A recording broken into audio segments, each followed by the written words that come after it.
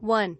Running the Numbers on Closing the Racial Wealth Gap by William Darity, Jr., Samuel Dubois Cook Professor of Public Policy, African and African American Studies, and Economics, Duke University and Director.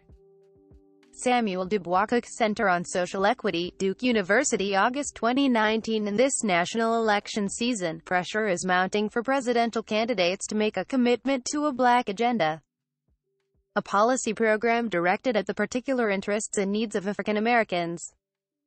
A primary goal of the emerging Black agenda is to narrow the racial gap in well-being and opportunity. To achieve this, the agenda must build around a program that will eliminate the gulf in wealth between blacks and whites.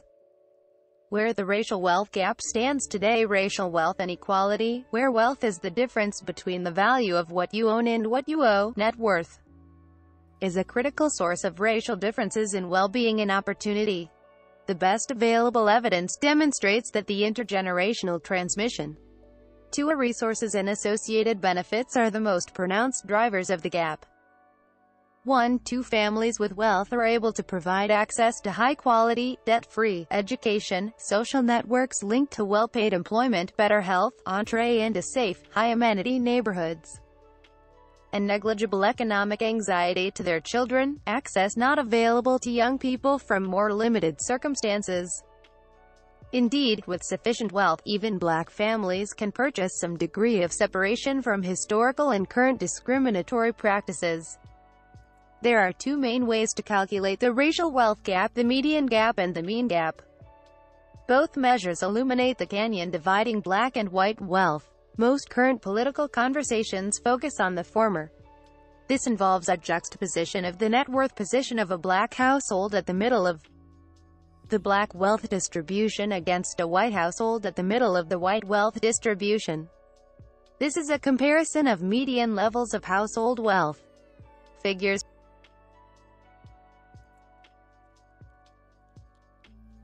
So as usual, I'm going to let this chart sit for a little bit, right? The chart is the median wealth distribution by wealth quintile. As you was here for our last conversation, we kind of went over this chart as well. So I don't know if I should read it, but they give you an idea what it looks like. It says for the wealth quintile of 1, a white person at $420, a Black person at negative $11,900, and a Latinx person, have negative $220. For the wealth distribution, the median wealth distribution, based on quintile 2, is 48,000 for white, 1,510 for Black, and 4,470 for a Latinx person.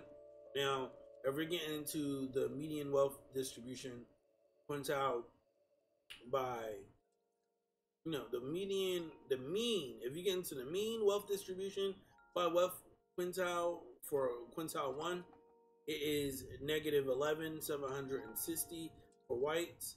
For Black people is negative 25,622.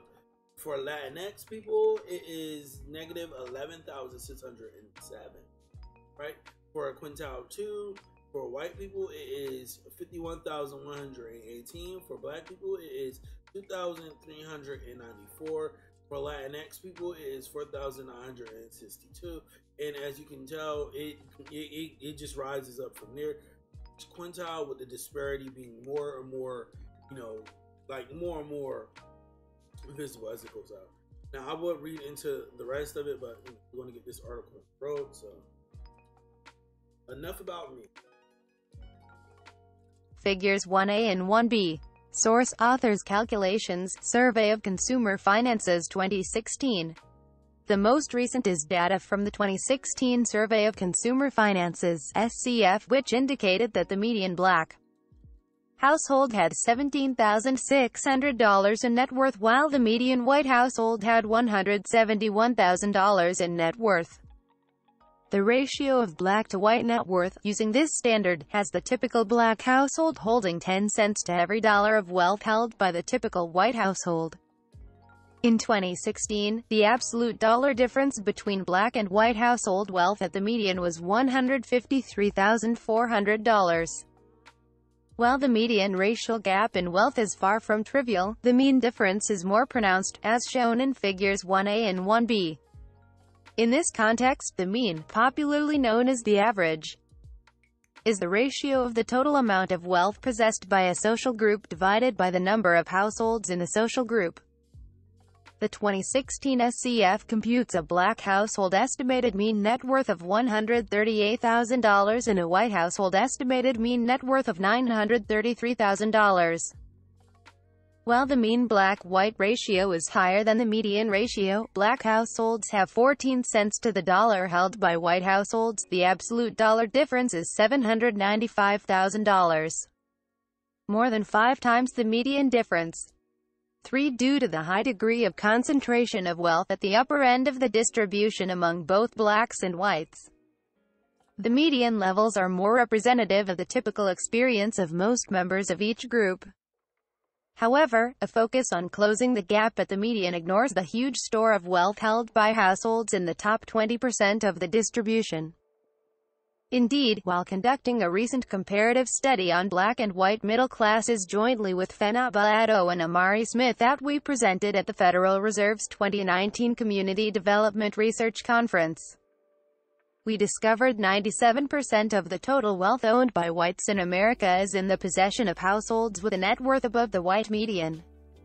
Correspondingly, households that are below the white median own only 3% of white wealth.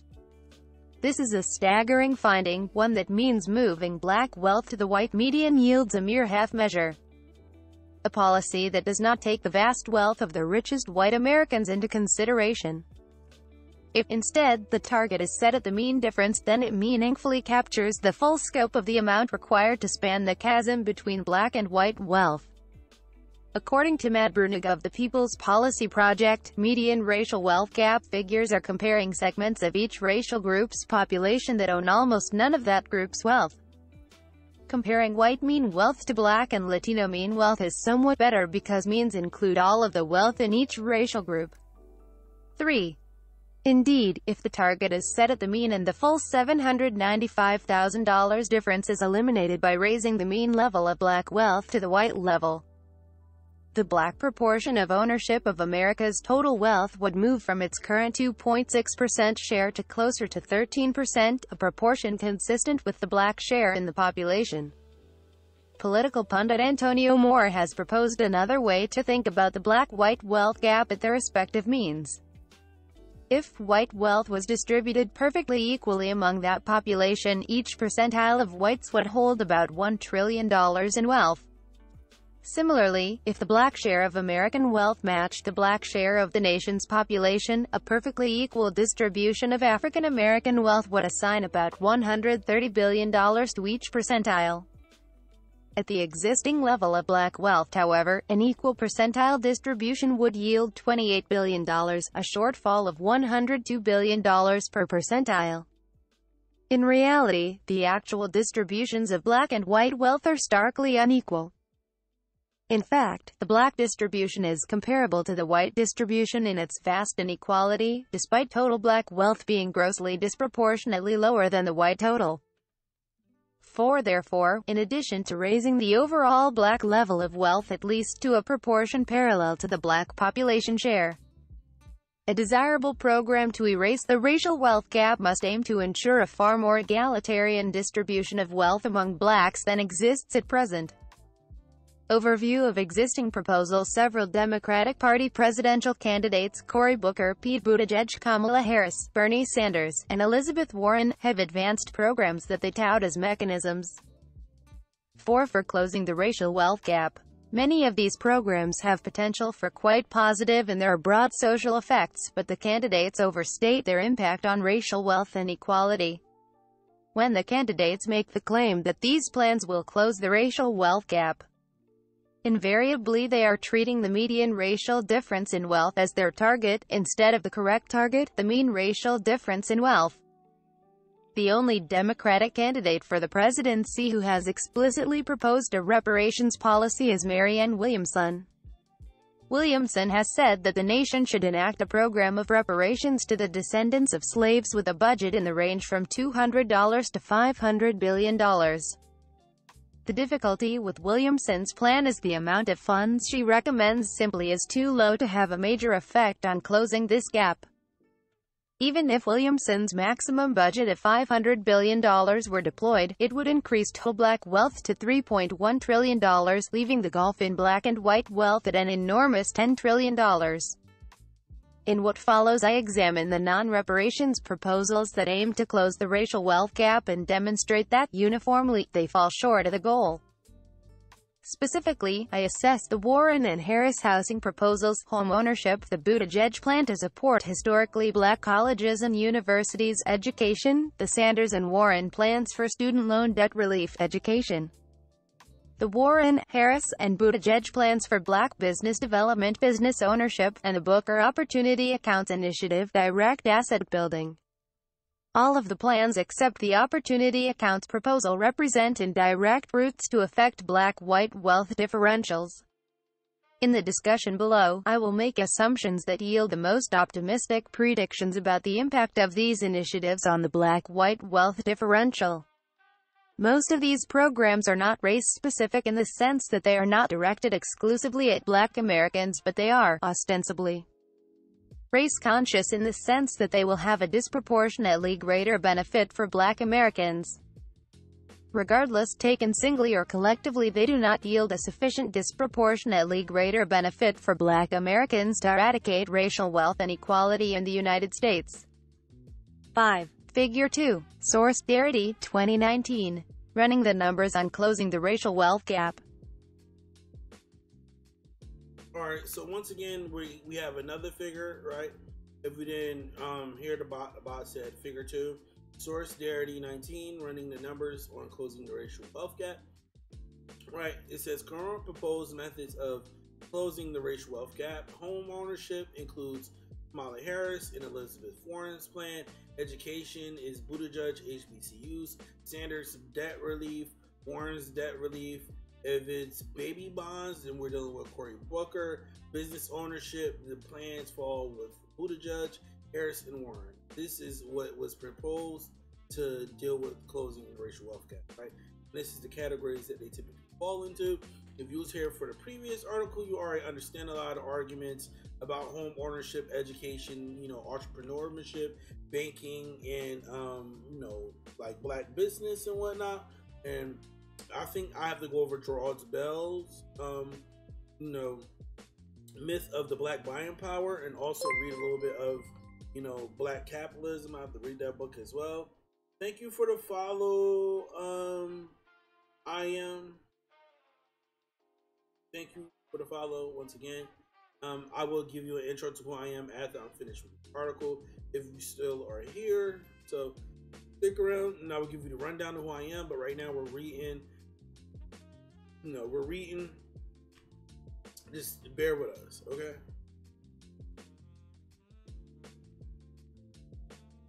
Homeownership. Elizabeth Warren's and Kamala Harris's proposals seek to bring the black homeownership rate on a par with the white rate as a means of closing the racial wealth gap, i.e. raising the black share of homeowners from its current 43% rate to the current white rate of 74%. While both of their proposals include modest national programs of rent control, the core emphasis of their proposal is to significantly increase the proportion of black households who own their homes. The motivation arises from the widely held belief that owning a home is the essential source of wealth for all Americans. However, this belief is not correct. For the majority of Americans with positive net worth, their most important asset is indeed their home. But as wealth increases, the fraction attributable to home equity drops significantly. In 2014-2015, with Derek Hamilton, I led a project, the National Asset Scorecard, on communities of color, that gathered survey data on the wealth position of various national origin communities across 5 cities in the United States. In the report on Los Angeles, prepared collaboratively with the Federal Reserve Bank of San Francisco, our team found that black residents of the metropolitan area had a slightly higher homeownership rate than Asian Indians, 41% versus 40%. But Asian Indian households had a median net worth 115 times the black median. 5. Current proposed methods for closing the racial wealth gap. 6. Although wealth levels are low for all households that do not own a home, white non-homeowners have 31 times the median wealth of black non-homeowners, $3,720 versus $120, respectively. White homeowner households have a net worth that's $140,000 greater, at the median, than black homeowner households. All this is firm evidence that equalizing homeownership rates is not enough to close the racial wealth gap. Both the Warren and Harris plans focus on providing subsidies for down payments to first-time home buyers. As defined in the Warren bill, these are persons who have not purchased a residence for at least the previous 3 years. The objective is to reach persons living in communities that have been subjected to government and banking system discriminatory redlining practices. While urban renewal and gentrification mean that families victimized by redlining often do not live in those same neighborhoods today, the Warren proposal wisely does provide a mechanism to support those families' home buying decisions regardless of where they are located now. Moreover, it imposes no constraint on the locations where eligible families can purchase a residence. The Warren plan could be strengthened further by establishment of an agency charged with the task of identifying individuals who are victimized by redlining practices. Both proposals also set an income means test for homebuyers to qualify for the programs. For Harris up to $125,000 and for Warren up to 120% of the area's median income. Harris caps the total expenditure on her proposal at $100 billion, while Warren does not set a ceiling. Nonetheless, under both plans, young adult white gentrifiers living in these neighborhoods, who have not purchased a home previously, could benefit from these programs, diluting their positive impact on the racial wealth gap. Derek Hamilton and Christopher Famagetti report that millennials already have the widest racial difference in homeownership.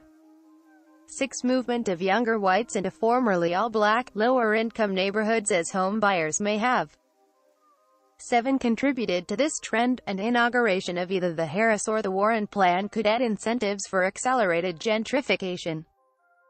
Harris offers down payment and closing cost support of up to $25,000, while Warren offers a down payment subsidy of 3.5% of the price of the property, consistent with the Federal Home Administration rate that residents of redlined communities were denied. At a home purchase price of about $700,000, the two plans roughly converge on the size of the subsidy. A somewhat peculiar aspect of the Harris plan is her desire to expand the components of credit score measurement to include rent payments, phone bills, and other utilities, ostensibly with the objective of increasing access to credit for those with a limited or invisible credit history or poor credit scores. For low-income Americans, expanding credit score calculation to include these measures actually might reduce their credit scores, further limiting their capacity to purchase a home. Admirably, the Warren and Harris plans seek to correct a discriminatory climate that distorted black home buying opportunities throughout the 20th century. They aim to put black home buyers on the same footing as white home buyers. However, neither plan offers compensation for the harms of past conditions, and the positives they promise moving forward are undeniably encumbered by the realities of the current housing market. If a new home buyer were to purchase the median-priced home in Chicago at $228,000, the Warren plan would provide a $7,980 subsidy. The median-priced home in Los Angeles, at $690,000, would command the maximum Harris subsidy of about $25,000. But the buyer with the means to participate in the market for a home at that price likely would have an income too high to qualify for the program. With or without the subsidy, households with an annual income at or below $120,000 would have an extraordinarily difficult time purchasing the typically priced home in Los Angeles. The task would be similarly hard in the Washington, D.C. metropolitan area, where the median home price also approaches $600,000, in San Francisco, where the median home price is in excess of $1.3 million, it would be impossible. This July, at the Essence Festival in New Orleans, Harris described her plan as a means to close the racial wealth gap and outlined the magnitude of its effects. She said her proposal would reach 4 million black families and bring the black-white home ownership rate on a par, and, furthermore, that her plan would reduce the racial wealth gap by 31%, the latter claim coming directly from a study conducted by Demos and Brandeis University that conclude that eliminating the difference in home ownership rates would increase black median wealth by $32,113. 7. As noted above, the absolute gap between black and white wealth at the median is $153,400.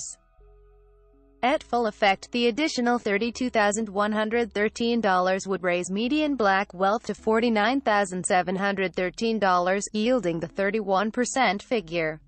However, this would not address sizable racial differences in home. Jacob Faber and Ingrid Gould Allen estimated that the median black-white home equity gap is about $50,000.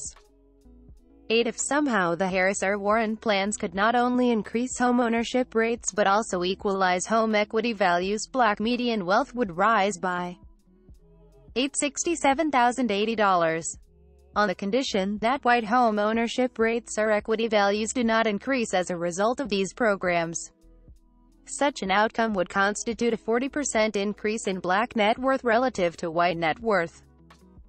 But these encouraging numbers, already the product of many generous assumptions, are a consequence of using the median gap as the target. When one considers the mean gap, the story changes substantially.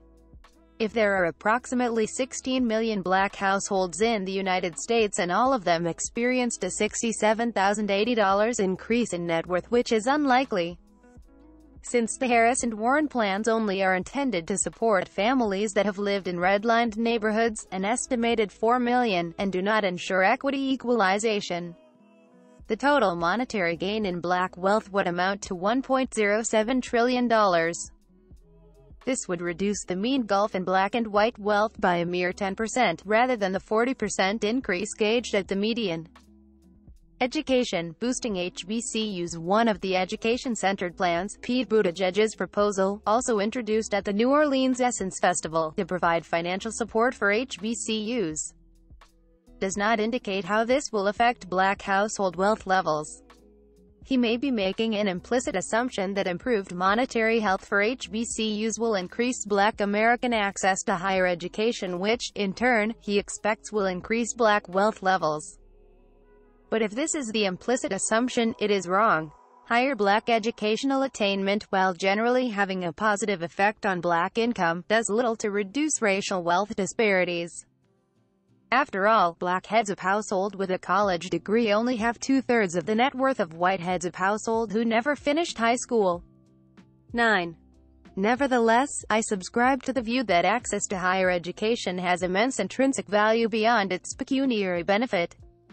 So, from that perspective, it is desirable to enhance the capacity and stability of historically black colleges and universities, particularly in a national context where they continue to perform such a vital role in providing higher education for black students, despite the institution's limited resources. 10. Buttigieg's plan seeks to direct $25 billion to institutions that enroll a high proportion of low-income students. Presumably this would include a significant number of HBCUs, but it would not be a program directed exclusively at their needs. The question is, how far will $25 billion go toward bringing genuine financial health to HBCUs? To simulate the impact of the Buttigieg proposal, imagine the full amount in his plan goes solely to the 100 HBCUs in the United States. That will constitute an average payout of $250 million per institution, an infusion of funds that undoubtedly will be beneficial to the near-term viability of the schools. But will there be much of an effect on institutional wealth relative to that of institutions whose student bodies historically have been predominantly white? 9. An important area where the playing field for HBCUs in historically white colleges and universities is uneven is in the awarding of federal grants and contracts. But the core of the financial well-being of these schools is their endowment position. HBCUs lag so far behind their white peers on this score that an additional $25 billion in funds, even funneled solely to their endowments, will not close the HBCU wealth gap. Combined, the 10 HBCUs with the largest endowments have a total that approaches $2 billion. The largest is held by Howard University at about $689 million, followed by Spelman College at $387 million. 11 If all 10 could deposit an additional $250 million into their endowments, that sum would more than double, landing closer to $4.5 billion. That amount, however, still would be smaller than the values of the endowments at a single major state university like the University of Michigan, $12 billion, the University of Virginia, $8.6 billion, the Ohio State University, $5.2 billion, and the University of North Carolina at Chapel Hill, $5 billion. An additional $250 million in Spelman's endowment would move its value to $637 million. This amount still falls well short of the present levels of endowments of 7 sister institutions like Smith College, $2 billion, Vassar, $1.08 billion, Bryn Mawr College, $894 million, and Mount Holyoke College, $778 million. And these numbers are certainly dwarfed by the endowment giants: Harvard, $38 billion, the University of Texas at Austin, $31 billion, Yale, $29.4 billion, Stanford, $27 billion, and Princeton, $26 billion. Distributing an additional $25 billion to the nation's HBCUs is a good idea. But closing the endowment gap is a task far beyond the reach of the additional $25 billion that Buttigieg's plan puts forth. Alumni of HBCUs have giving rates marginally higher than the national average, 11.2% versus 11.1%. Claflin University and Spelman College have alumni giving rates of 40% or higher. Blacks generally are more generous with respect to charitable giving than whites. 12-13 The fundamental problem is blacks have markedly lower levels of resources to draw upon to make their gifts, whether to HBCUs or other worthy causes. 10 Without a direct attack on racial wealth and equality by raising the black asset position to match the white average level of $933,000, sustained endowment support for these institutions is not feasible. Education, reducing student debt. Next up are the Sanders and Warren proposals for student debt reduction. Consider the most sweeping version of the first phase of the plan, the version expunging all individual obligations to pay existing debts for higher education finance. The mean level of black student loan debt is $23,400, while the mean value of white student loan debt is $16,000 among those holding this type of debt. On the face of it, this would be a universal program that would disproportionately benefit black students because they hold a larger average amount of debt. 10. But the amount of the gain in net worth by erasing student loan debt must be weighted by the enrollment rates for each group. Because those who do not enroll in college or university do not acquire student loan debt. Whites currently have a higher enrollment rate than blacks, 41% versus 36%, respectively. Adjusting the amounts by enrollment rates, the black gain in wealth becomes $8,424, while the white gain in wealth becomes $6,560. Adding the former to the black median of $17,600 yields a total of $26,024, adding the latter to the white median yields a total of $177,560.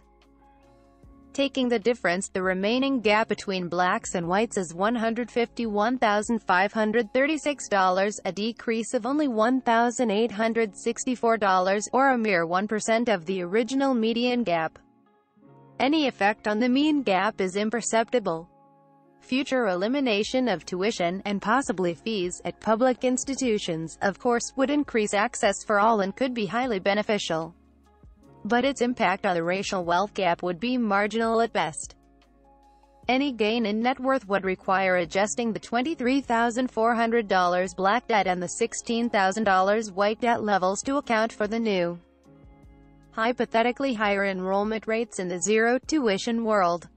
For illustrative purposes, assume that there would be a stronger effect on black rather than white enrollment rates. That the black rate rises to 80% while the white rate rises to 70%. With those enrollments, the adjusted gain in net worth as a result of the foregone debt burden would be $18,720 for blacks and $11,260 for whites, reducing the absolute difference at the median to $144,580. The associated $7,520 gain in net worth still would amount to only 4% of the original median gap. The reduction in the mean gap would be close to 0.1%. Business ownership. 11 Elizabeth Warren, Pete Buttigieg, and Kamala Harris all have advanced plans to reduce the racial wealth gap by promoting black business ownership. Here I am convinced that none of the candidates truly are familiar with the magnitude of the difference in scale between black and white corporate America. Their proposals simply don't come anywhere near reducing the racial wealth gap via black business development. Buttigieg proposes to devote $10 billion to minority entrepreneurs. Warren intends to spend $7 billion on entrepreneurs with a household wealth of less than $100,000. And Harris says her plan involves a larger commitment of $100 billion to low-income, low-wealth entrepreneurs. A priori, none of their plans explicitly target black business owners. Buttigieg's minority standard means that non-black entrepreneurs will be eligible. The Warren and Harris criteria for eligibility for their versions of the program is open to all Americans who meet an income or wealth means test. So the most precise analysis of the impact of their programs on black-white differences in net worth would require paying attention to the flow of resources to non-black entrepreneurs. To give the plans the most optimistic outlook, assume the counterfactual: all of the funds only go to black entrepreneurs. The most recent census data available on the state of black business enterprise in the United States provides an estimate of 2.6 million businesses with a joint annual revenue of $150 billion. Only 4% of the firms have additional employees beyond the owner. Overall, the average black-owned firm has fewer than 1.5 employees. 14. The typical black business in the United States, then, isn't so much small as it's microscopic. Black enterprises' top 100 black-owned firms grossed $24 billion in revenues and had fewer than 75,000 employees in 2016. One Walmart alone has annual revenues in excess of $450 billion, 3 times the volume for all black-owned businesses in America combined. The entire universe of black-owned firms in the United States has 3.6 million employees. Walmart alone has 2 million. In the banking sector, a key potential source of black-managed finance for black business development, the largest 5 black-owned banks had assets amounting to $2.3 billion. J.P. Morgan Chase by itself had $2 trillion in assets. Morgan's assets are equivalent to 75% of the entire amount of wealth held by black America. The challenge of closing the racial enterprise gap is formidable, and a task that cannot be accomplished by any of these 3 proposals. It is not apparent how Warren's $7 billion investment will produce 100,000 black-owned firms that generate an additional 1 million jobs, her stated projections, when, today, the average black firm does not have 2 employees. If the 1 million new jobs are provided chiefly by the new black firms, it would require at least 650,000 additional black businesses, on the same scale as existing firms, to meet that target. It is wholly unclear how Buttigieg's $10 billion investment will, as he claims, triple the number of black-owned businesses, but even if it does, if they maintain the same scale as exiting enterprises, collectively, they only will approximate Walmart's level of annual revenue.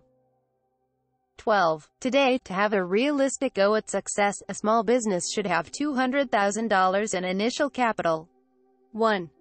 If the full amount in Buttigieg's plan is devoted to black business startups, with a $200,000 capital provision, it would generate a maximum of 50,000 new black businesses.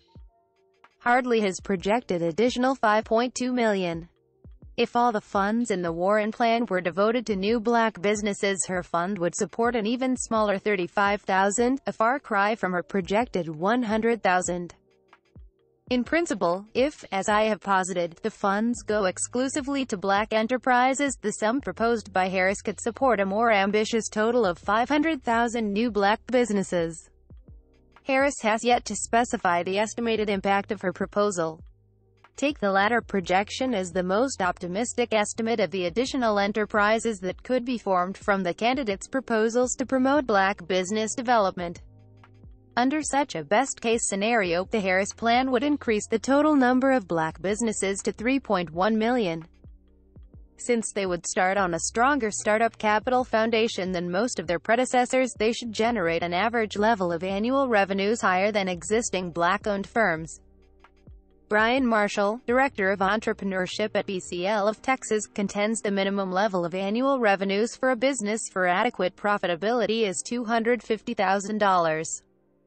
15. The $250,000 threshold is more than 4 times the average annual revenues of the existing 2.6 million black businesses. Assuming that the potential 500,000 new firms on average meet Marshall's $250,000 standard, they would generate a total of $105 billion in annual revenues, increasing the total for black-owned firms to $255 billion. This still would be significantly less than Walmart's annual sum taken alone. The magnitude of the expenditure required to make black corporate America a juggernaut proportionally comparable to white corporate America in size and scale goes far beyond the sums budgeted in these 3 plans. Marshall doubts whether any effort to build black 13 enterprise can be effective without a prior effort to straightforwardly transform the racial wealth distribution. To combat this wealth issue, robust black entrepreneurship will require an environment where the racial wealth disparity already has been confronted and altered directly. Greater black wealth, and hence financial capital, is the vital prerequisite for black entrepreneurship to assist in the wealth divide. Or, better stated, having wealth must beget wealth. If one wants to build black business, first one must build black wealth. Rather than viewing building black wealth as a consequence of building black businesses. Baby bonds. The only existing proposal that promises to have a direct effect on black wealth is Cory Booker's Opportunity Accounts plan, known popularly as baby bonds. Strictly, opportunity accounts are not bonds at all. Rather, they are publicly funded trust accounts assigned to each newborn infant in the United States. A universal program, the amount of the trust account will be graduated on the basis of the financial status of the child's family. Since black wealth is so low, the average amount going to a black child would be expected to be higher than the average amount going to a white child. In the Booker plan, recipients can access the funds when they reach 18 years of age. If the program started today, the first cohort able to make withdrawals on their trust account could do so in 2037. The impact of the program on the American distribution of wealth would not be felt until about 40 years from now, when more than 20 cohorts will have been able to take advantage of the endowments. Opportunity accounts are designed for all young Americans to inherit a level of financial resources consistent that will ensure that their own households will meet the current median level of American wealth, approximately $100,000. The implications for the racial wealth gap are straightforward. If opportunity accounts achieve their full effect of raising black household wealth to the national median without markedly raising the white median, then black households will possess closer to 60 cents to the dollar of white wealth rather than 10 cents at the median. However, if the additional $82,400 needed to get black wealth to the national median is considered in the context of relative mean wealth, and the full amount simply is added to the current black mean, the eventual effective opportunity accounts would give blacks 23 cents to each dollar of white wealth, rather than the current 9 cents. That is a 150% increase in the proportion, but it will leave 77 cents per dollar untouched. Moreover, if every black household receives an additional $82,400 in wealth without incorporating white gains in wealth associated with opportunity accounts, it moves the overall share of black wealth in America from 2.6 to 4%, leaving a large residual of 9 percentage points. Among all of the proposals examined here, opportunity accounts, after a sufficient number of cohorts have received the endowments, could have the largest effect on closing the racial wealth gap. Nevertheless, even this proposal cannot advance beyond 25% of the way toward meeting the goal of complete erasure of the immense shortfall. 14. Conclusions. 4 major lessons can be drawn from this exercise. First, undisguised redistributive measures, like baby bonds, generally will have more of an effect in reducing the racial wealth gap than more circuitous measures that seek to build institutions or neighborhoods. Person or family-based policies providing direct financial transfers hold more promise for equalization than indirect funding for organization or place-based policies. Second, the non-race-specific character of all of these proposals, including baby bonds, dampens their effectiveness in reducing the racial wealth gap. Third, even a direct approach will be inadequate to the task unless the budget is at least $10 trillion. Fourth, as noted above, a program that erases the racial wealth gap must be designed to avoid replicating the extreme degree of inequality that exists today among black wealth holders. I would be remiss if I did not make a personal disclosure here. I am a strong enthusiast for the Booker proposal. I labored with Derek Hamilton for a number of years developing the baby bonds idea. We both advised Senator Booker's staff on design of the legislation. I also have worked separately with Senator Warren's staff on crafting some modifications built into her homeownership plan. In general, I view all of the proposals considered here as having merit. But I must make clear that none of them, whether taken separately or as a suite of policies, are likely to get us more than 1/3 of the way toward eliminating the black-white gulf in wealth. Accomplishing that goal will require a policy that is both race-specific and a direct builder of black wealth.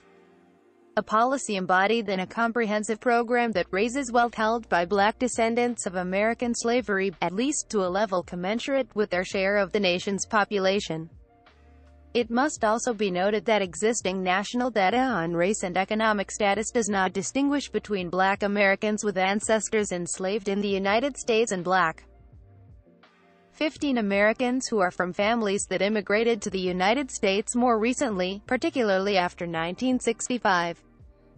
As a result, the numbers used in these exercises are based upon the entire black population of the United States, with the recognition that more recent black immigrants frequently are hyper-selected, drawn disproportionately from a strata of the population in their country of origin with high levels of education and income, and tend to have a better economic profile than black descendants of American slavery.